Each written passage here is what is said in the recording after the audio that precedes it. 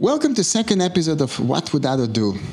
This week we're going to cover another interesting question, which is it possible to create film stock emulation LMTs when working in ACEScct?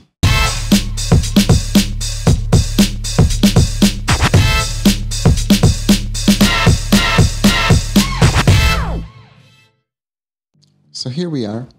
First, I'm just going to check the time inside an ACEScct project. So in my project settings, I check that it's color science ACEScct. I'm using version ACES 1.2. I didn't put any input device transforms here in project settings. And I'm using Rec 709 as an output. So this is pretty much standard. You know, I'm also going to change my lookup tables to be tetrahedral. Excellent.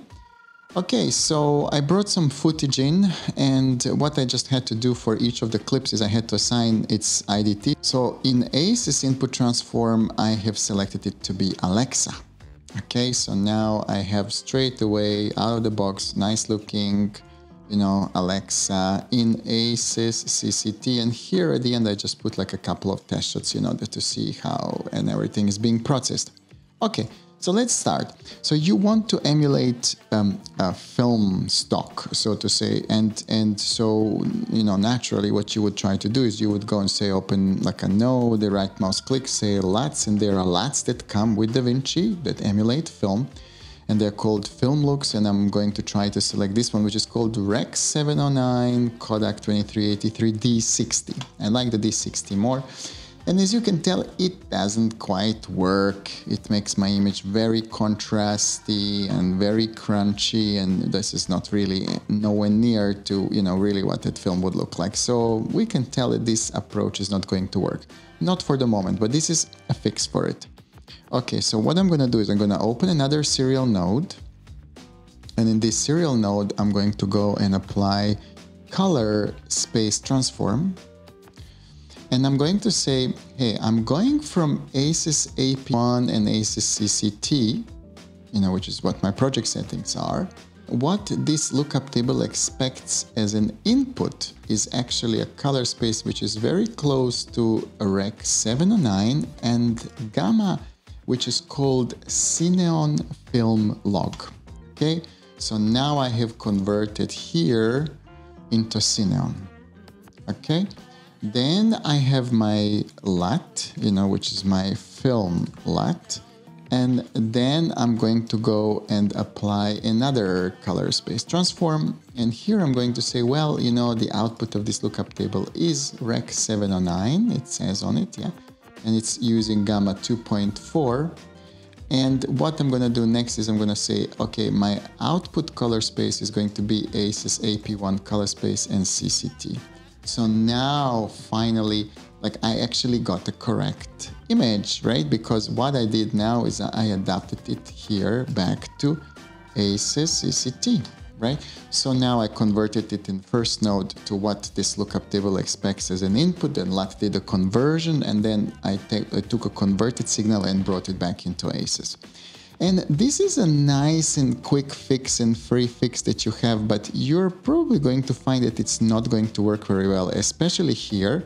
As you can see, I have this like a blue police lights that look a little bit funny. And that's the problem, that anytime you actually try to go into like a very small color space like we did here, you know, we had to convert it to 709 and then go back to white gamut. Things happen and you don't really get exactly the correct result, and we can see that as well if we apply it to like a, you know, grayscale, you know. So let me just show you, you know, that there are actually potentially things that are getting clipped here in the highlight.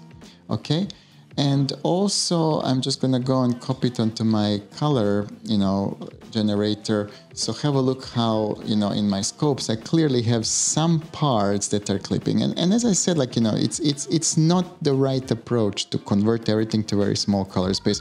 Even though we can trick DaVinci to do this effect for us, somewhere inside there are parts of this image that are getting damaged. So there is a better and more elegant way how to do it, and I just want to show you how to do it properly. So I'm going to go and say version 2. I'm going to go and select color, reset all grades and nodes. Okay, and then I'm going to use, for this, I'm afraid you're going to need to use a plugin, and this plugin is called Look Designer. And I'm just going to go drop the Look Designer here. And what this plugin can do is it can actually create looks in any color spaces. So I'm going to go and say ACEScct as input and ACEScct as output. So now my plugin is just completely neutral. You see, it's not affecting image in any way if I switch it on and off. Yet it can do all sophisticated, film stock emulation in ACES, right? So I can then go here, let's say, to create that same look. I'm going to say, select print.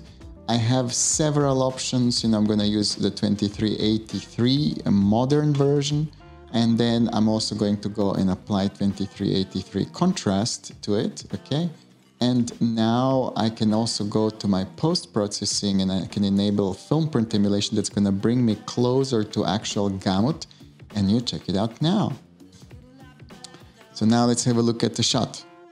See, looking much better and much cleaner. And then also let's do a test chart just to confirm that everything is working now better. And as you can tell, actually, there is no clipping, on the maximum is actually everything back to 2023. And here there is this toe, that you get from ACEScct as well. I'm just going to do a little color test. And as you can see, everything is looking pretty nice and neat and clean. And actually, Look Designer gives you much better option how to test your looks, because there is basically an option to display saturation ramp, right? So I can then tell, hey, how clean this is. Look, my saturation ramp is looking great. I can then do my lightness ramp. This is also looking good, right? And I can do a tone map and I can see, hey, let me see how is my tone map looking and where my, neutral gray sits. So actually, I have a much also better control how to test and make sure that none of those, funny surprises is happening. And on top of that, if I was to have problems with any of those kind of blue lights and anything that's a little bit, out of Gamut, there is a setting here called Gamut Limit where I can go and limit any of the colors that potentially, would be giving me problems. So hope you like this tutorial. If you like what you're seeing, subscribe to this channel because we're going to be bringing more amazing tips soon.